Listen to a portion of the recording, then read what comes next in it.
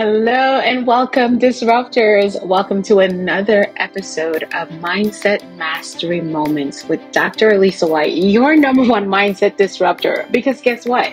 Your mindset is the key to your success in your life, in your career, in your business, and in everything you do and everything that you're going to level up in and achieve.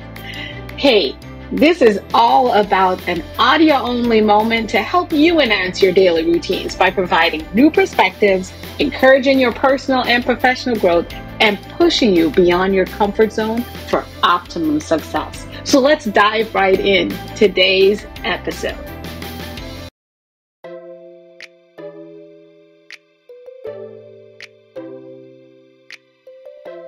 In the fast-paced world of business and leadership, love, and life, negativity can act like a silent anchor, weighing down our ambitions and stifling our potential. Have you found yourself trapped in negative thoughts, unable to break free? Well, my dear, it is a universal experience. The pressure to stay positive can be intense, and the repercussions of dwelling on negativity are far-reaching, to the point where the argument and the battle continues, where a phrase was coined, toxic positivity. From decreased productivity to strained relationships, the impact of negativity is still very profound, my dear. But fear not. In this episode, we're not just discussing the woes of negativity. I am going to offer you tangible strategies to flip the script and turn the tide. So, let's embark on a journey to reclaim your mental space and transform those moments of negativity into a catalyst of positive change. We will be right back after a word from our sponsors.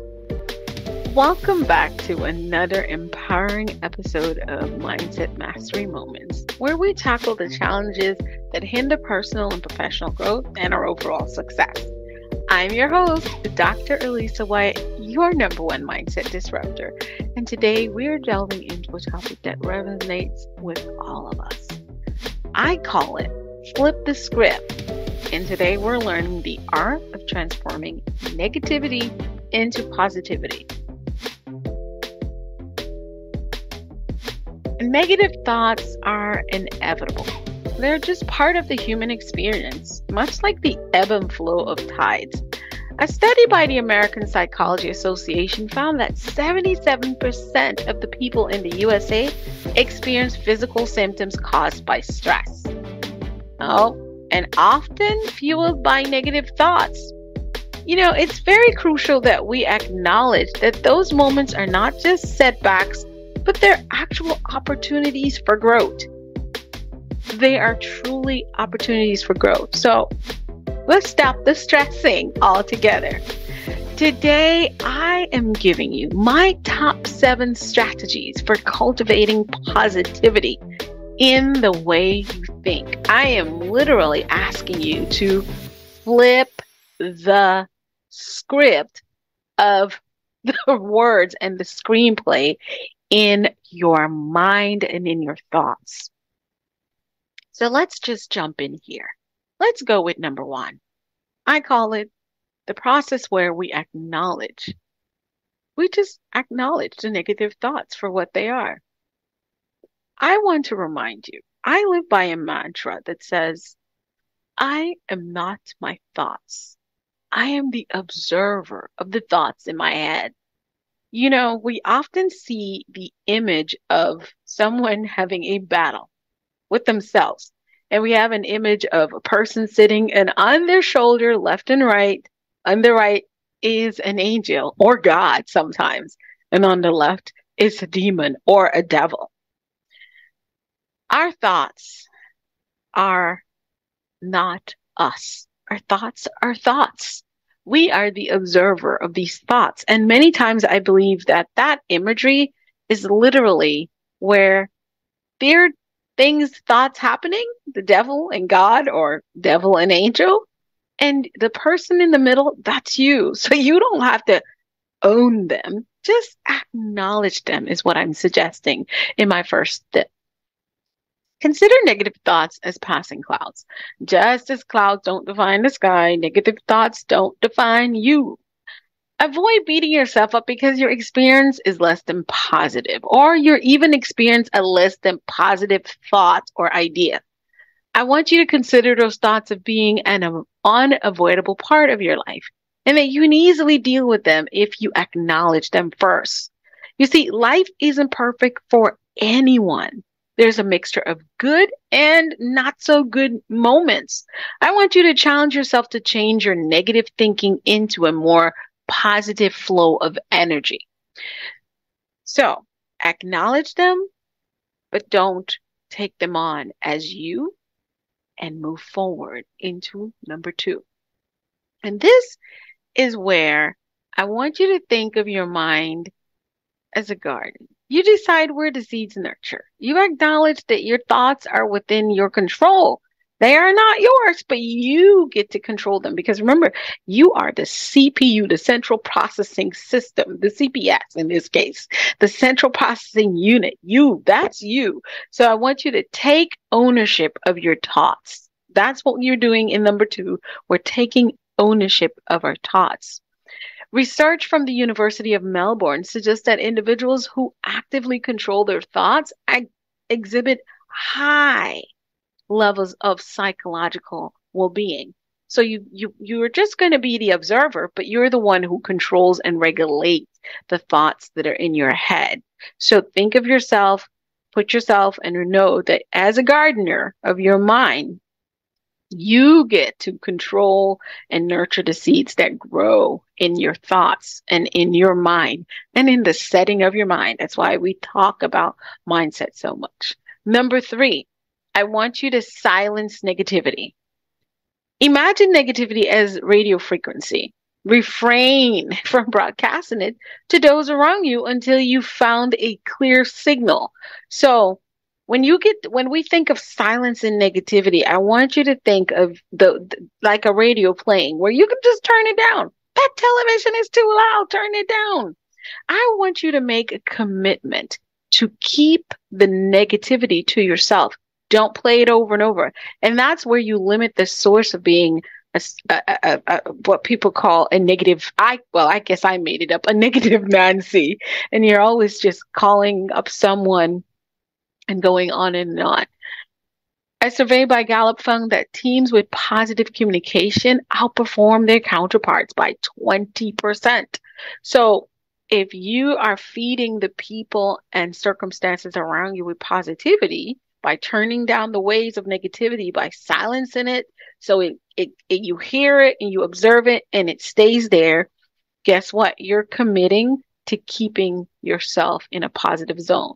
So here's what I want you to do. I want you to make a commitment to keep negativity to yourself.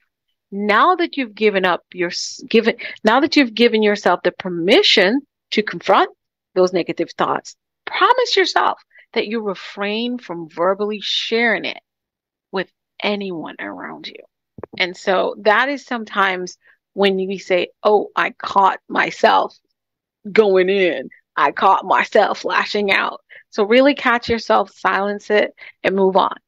We will continue with our other 4 steps, but not before a word from our sponsors. We'll be right back.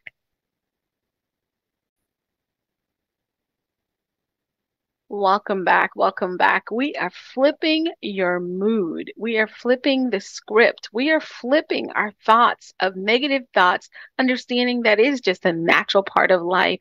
And that number 1, we are the observer. Our thoughts are having a life of their own, but we are in control of those. And so the 4th point that we are doing is we're flipping our mood.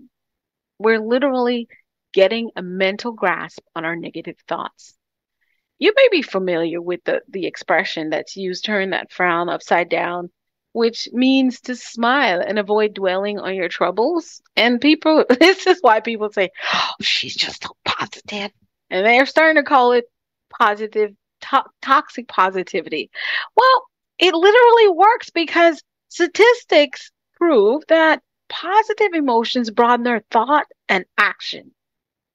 And it puts becomes the catalyst for contributing increased creativity and problem solving.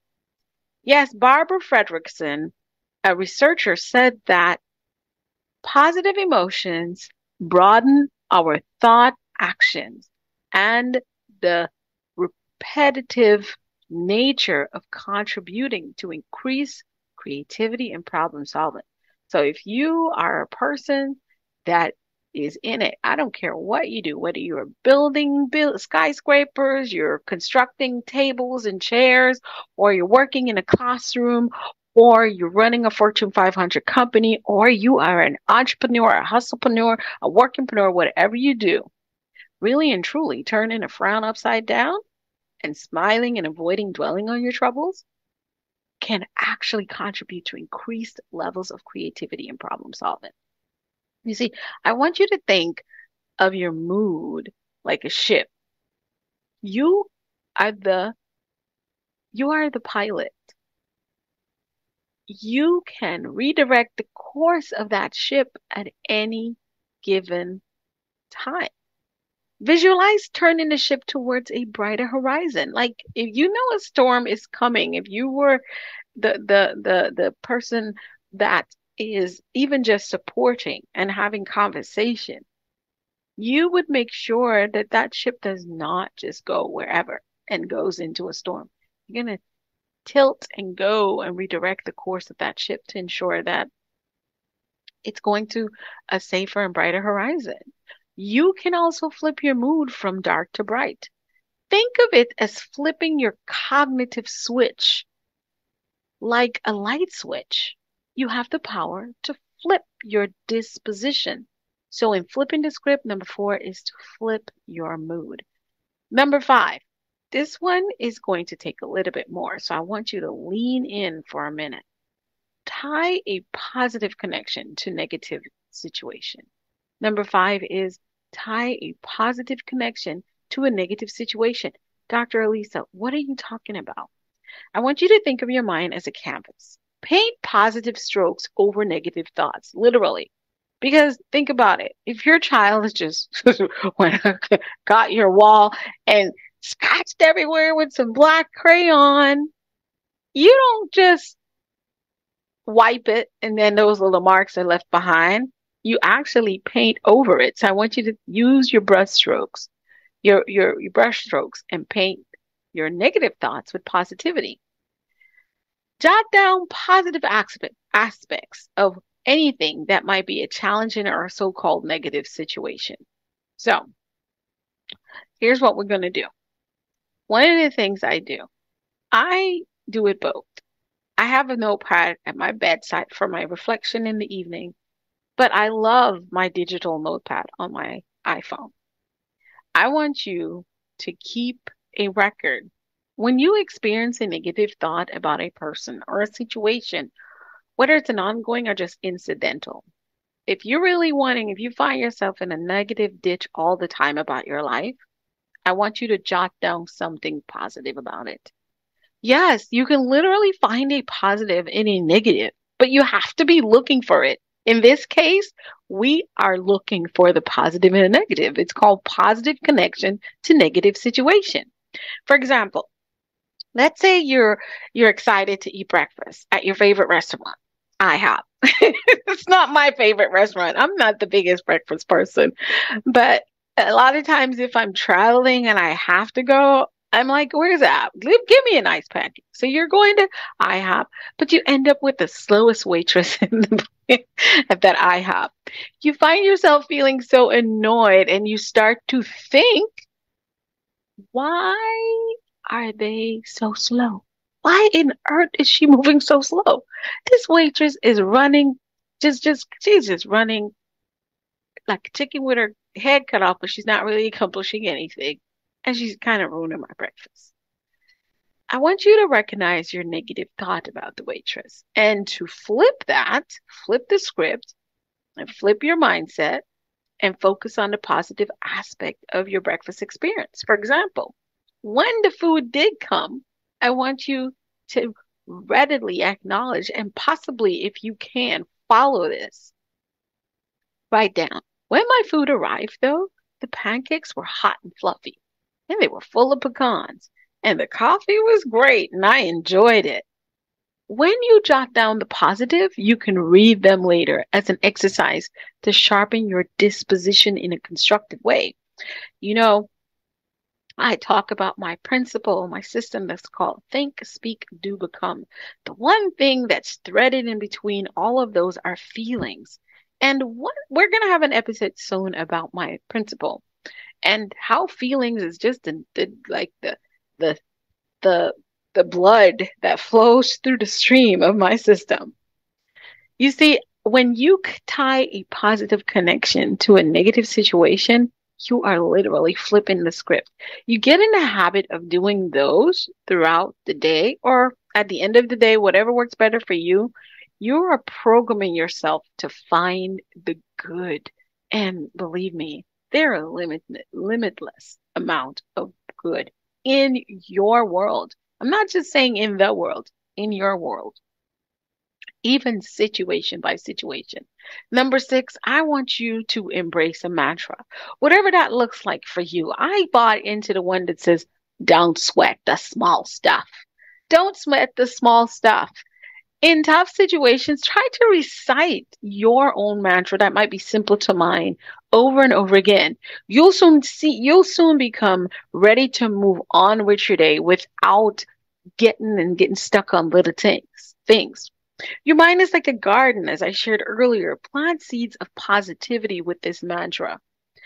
Whether that looks like some people call it affirmations, but literally don't sweat the small stuff. And listen, my friend, based on what day it is, I don't sweat nothing at all. And anyone who tries to get me to sweat anything, I gotta keep away from you because right now I am not doing the small. I'm not sweating anything. Not even the big, the small, anything that is without my control and I can't contain, I let it be.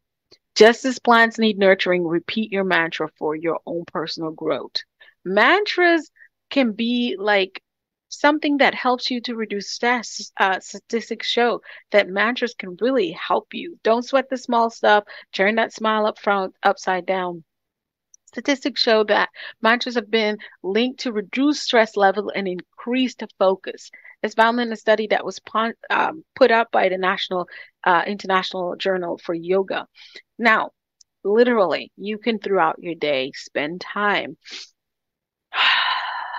taking deep breaths, folding your hands, your legs, standing, stretching your hands up in the air and surrender, whatever that looks like for you. Hold in a yoga pose if you know one. If you don't know one, learn one and repeat your mantra. Don't sweat the small stuff, whatever that looks like, so that you can plant a seed of positivity in your day. Number 7, I want you to maintain future focus. Stay with a future focused perspective. I want you to picture negative thoughts as a fog and look ahead to see the clearing of this fog because it's just a fog. Envision positive future experiences to dispel the darkness. And we're going to have an episode on visualization, but this is where the power of visualization exists. If the negative thoughts is a fog, that means it's just there momentarily. Fogs clear up, right? Fogs clear up. And so when you look ahead, you're envisioning that fog clearing and what is it going to look like when this is not in the space? While I encourage you to enjoy presence, visualization is to pull towards the reality that you create for yourself. I believe that life is not what it is, life is what you create it to be. So maybe you'll discover you are full of negative thoughts each morning.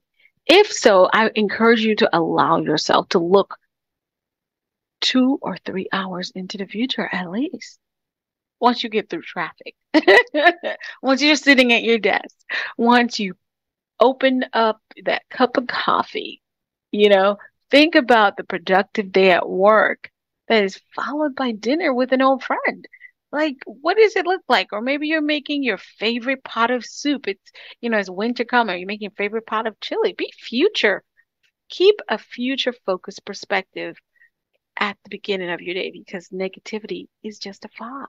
When you can imagine and focus on good things that are yet to come, a positive light my dear friend, will shine through and it will eliminate the darkest moments that are brought by negativity.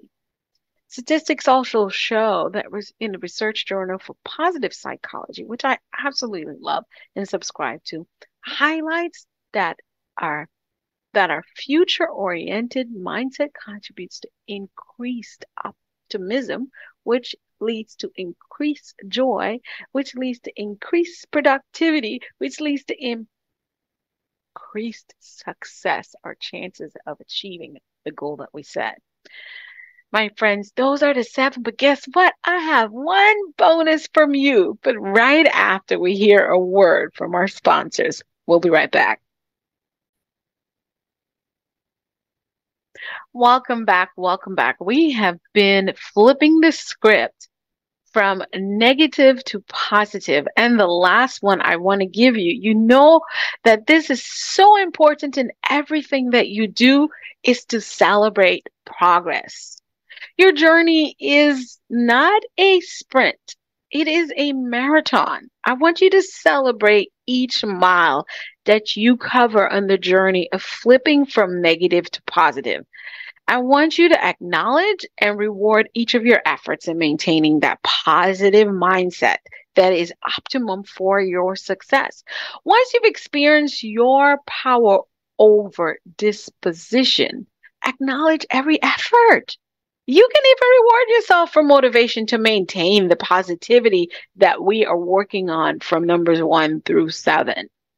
You see, statistics show in the American Psychology Association that rewarding yourself increases motivation and reinforces positive behavior. So if you truly want to flip the script, if you can stop and say, here are the things that I've actually accomplished in my journey to flipping out of the funk of negativity into positivity, you are more likely to reinforce those behaviors in yourself. And if you're a parent, I encourage you to, in your own way, take V7 or one by one, teach it and work with your students. Like I said, mindset mastery moments is a movement, and we got some exciting information coming about that. I want you to start working now to successfully deflate your negative thinking, change your disposition, and adopt a more positive perspective with experience. You'll see that life is so much sweeter, sweet life, when you identify positives and learn to flip it in the side steps of negativity. Flip it. Every time negativity comes up, flip the script. Flip the script. Flip the script. My dear friend, thank you so much for listening to another impactful, mind-shifting moment with yours truly, Dr. Alisa Whyte. As we navigate the art of transforming negativity into positivity, remember that the journey is as important as the destination. Process over product. I encourage you to connect with me on all social media platforms and stay tuned for how you can be a part of the exciting community that we're building globally for mindset mastery. So, let's collectively harness the power of positivity from sustained personal and professional growth, which ultimately will help us to be the most high-achieving, successful individuals that we are. I am Dr. Alisa Whyte. Your journey to positive and empowered life continues on our next episode. Thank you for listening, and remember that everything begins with a thought. How you think is what you speak. What you speak is what you do. And what you do repeatedly becomes habits, which ultimately impacts what you become and the success that you will have in your life. I am going to remind you to live passionately on purpose, with purpose. I'll see you next time on the next episode of Mindset Mastery Moments with yours truly, Dr. Lisa. I'm signing off. Bye now.